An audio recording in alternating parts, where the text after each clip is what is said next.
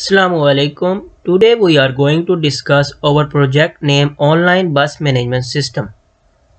We are 5 members in groups named Wasif Saeed, Muhammad Kazim, Umama Zulfikar, Kainat Zafar and Adila Fatma.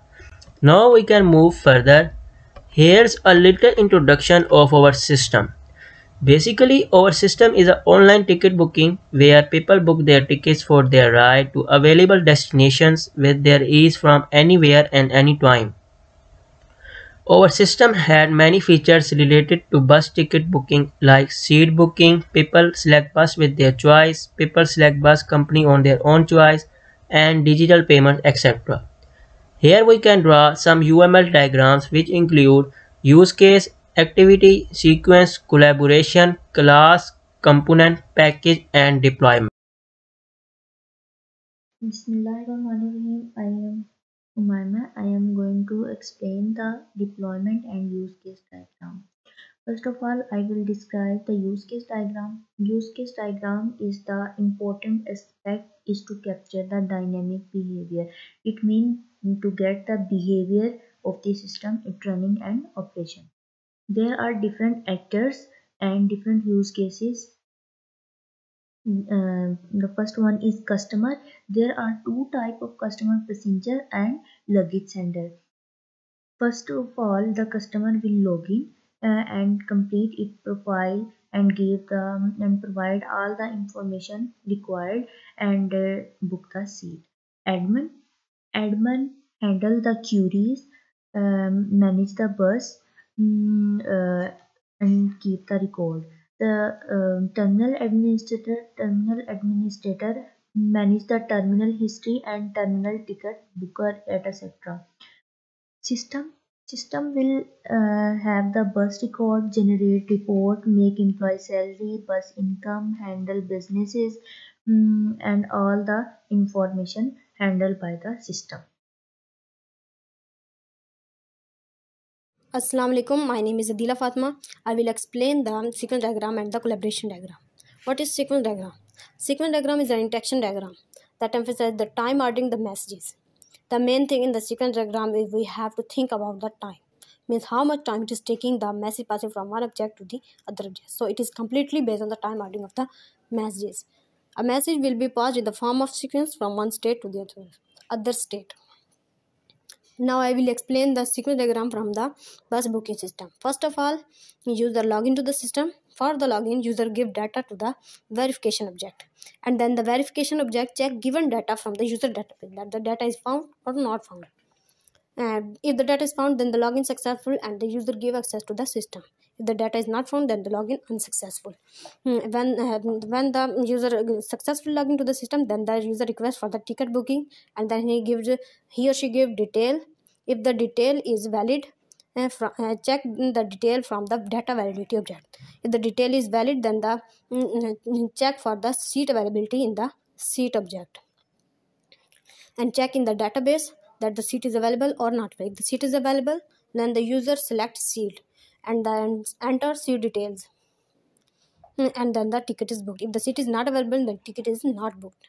And this is the total time for given for given user login to the system and to the ticket booking system is the total time taking for the product. So that will be in the form of sequence diagram. And now I will explain the collaboration diagram. First of all, collaboration diagram emphasizes on the structural organization of the object that send and receive messages. It means that the object can send data from one object to the other object. And in the bus booking system, multiple objects can be there. First of all, user login, verification, user database, data validity, ticket booking, and the system. These are all the object of the bus booking system. First of all, user login to the system. User object can send data to the login object, and the login object receive data from the user, and this sending and receiving messages are a collaboration diagram. First and then the login object send data to the verification, and the verification data sent to the user database. These objects, these all are the objects send and receive messages from one object to the other object. User database check the data found is data is found or not found, and then user access to the system. And in this diagram, user ticket booking system, user ticket booking, for the ticket booking, user give detail to the system and check whether data is valid or not valid. If the data is valid, then the user check the seat that is available. If the seat is available, then the if the seat is available, then the user select the seat and ticket is booked. This is the collaboration diagram. Bismillahirrahmanirrahim. And this is Muhammad Kazim, and I will represent to you the activity diagram. What is activity diagram? Activity diagram is like the flow chart to represent the activities of the system. There are some symbols or terms used in the system in the activity diagram.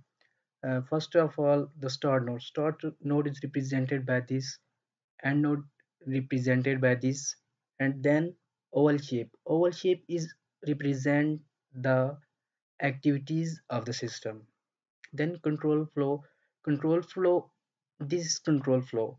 Control flow direct towards the activities. Then join node and fork node.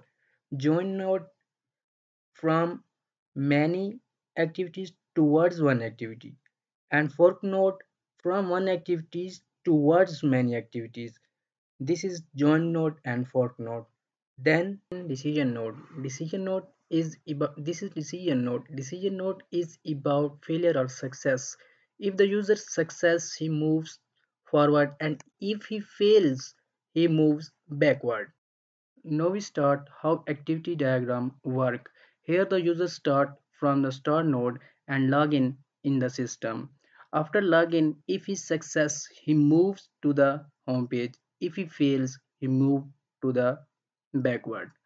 Here in the home page, the user will provide all the details of online booking system, bus details, booking details, ticket details, route details. After providing these details, he will move to the ticket booking. Here, ticket booking, the user will provide destination, type, from, date, and time. After providing these details, he will check the availability of seat. If a seat is available, he moves to the select seat. If seat is not available, he moves backward and try another date or time. After selection of seat, he will provide select seat type and seat number. After providing the seat type and seat number, the user will confirm booking. After confirmation, user will move to the payment. Here he will pay through Jazz Cash, Easy Pesa, or through by bank. After payment, ticket will booked, and he will save or not save and moves to the end. This is the end node.